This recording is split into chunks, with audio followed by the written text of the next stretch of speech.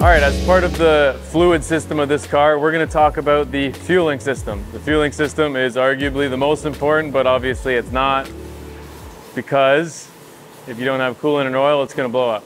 Let's start with the back, where all of our fueling stuff is. Really in the front, we don't have our current engine in. Basically, the only thing going on in the front are the fuel rails, the injectors, and then the fuel regulator. So as part of a fuel system, that is a very standard thing to have set up on the engine. The back is where we have the majority of the unique stuff that I'm sure you guys want to see. So follow me. The lines in the car run underneath through the tunnel with two quick disconnects so that we can easily detach the engine.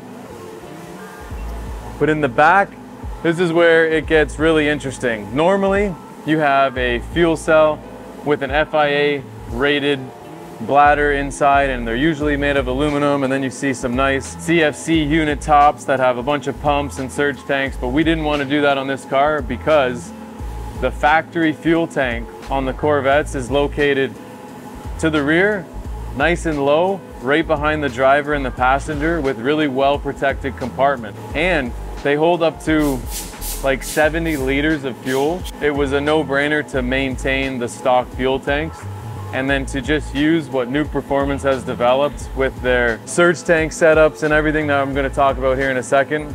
You're going to have to come around on this side, Jack. So where you start by putting the fuel in, I just did the fuel cap. So we'll start with that and then we'll kind of go this way. So starting with where you fill it, we actually have the factory cap. We would like to replace this with a nice quick fill cap, but we're still going to use the door to cover it. From here, it actually goes into the stock fuel tank. The fuel tanks in the Corvette have what's called a crossover tube, and it joins the passenger tank to the fuel tank.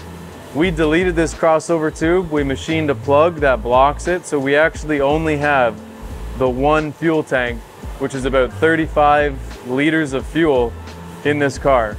That tank is located here.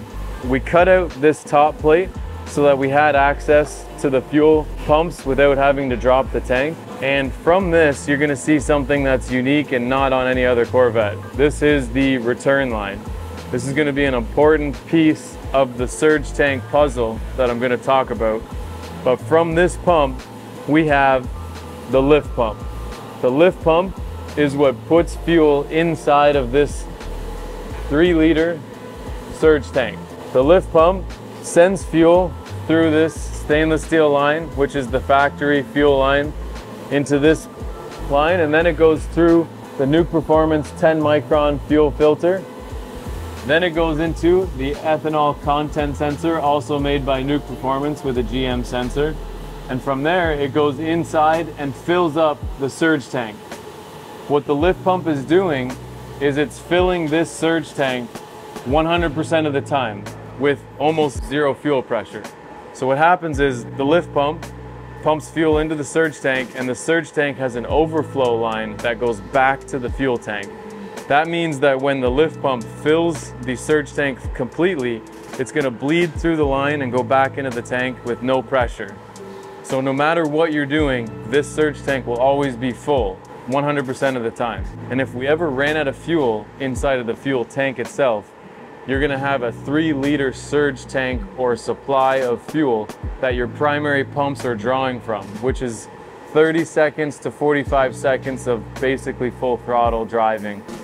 And that is how much of a delay you have between fuel slosh and all sorts of things that happen inside of these tanks.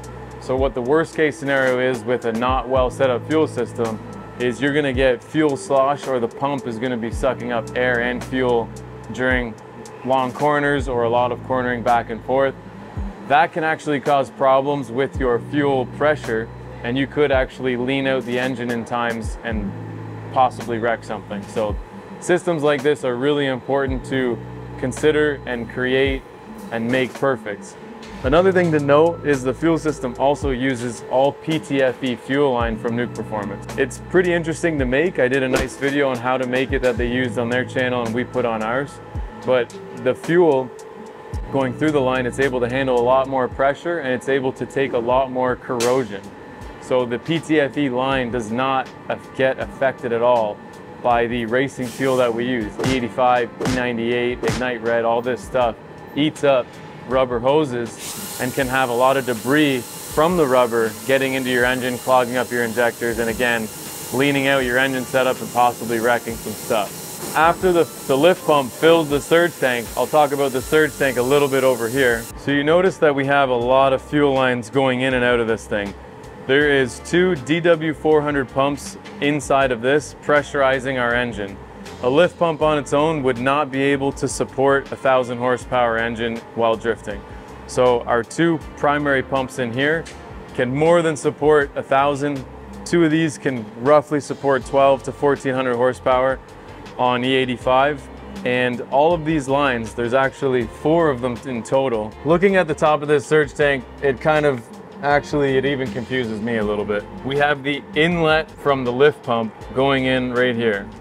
This line here is what is filling this surge tank. From the surge tank, our pressure out is this line. This is our outlet. So this is going to be going to our engine.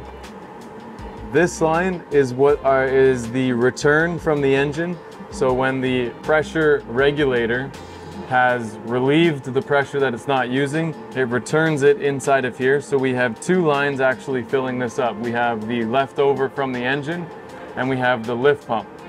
And then this line here, which is our last one, when this is being overfilled, the rest of the fuel is going to go through this line and back into the tank. And that is basically how this whole system works and is able to sustain a ton of horsepower while cornering a bunch and handling all the G's and keeping the fuel in the engine with a very consistent pressure all the time. This setup is actually not that expensive. If you go into getting an FIA fuel cell, that's a 5 or 8 gallon, which is the most common sizes, maybe even a 10. You're looking at like $2 grand just for the fuel cell. This setup is actually a lot cheaper than that. We could put up some prices from Nuke Performance website, scroll it on the screen. But really keeping the stopped fuel tank, if it's in a good location like some of the cars are, it's a pretty good idea because OEM fuel tanks are really high quality materials.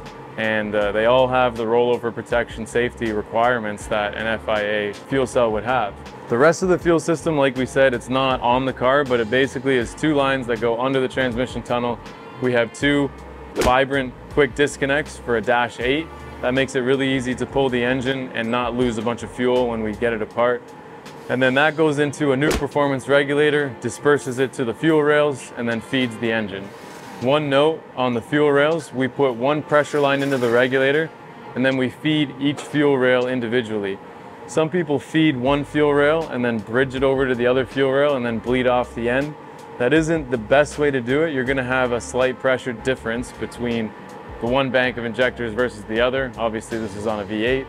So I like to do 2 lines coming out of the pressure regulator so that everything is equal, and then you bleed 1 line out of the regulator, and that's what comes back to our surge tank to fill it up. It's a lot of information. Hopefully it makes sense to you guys, and that is the basics of the fuel system on this Corvette.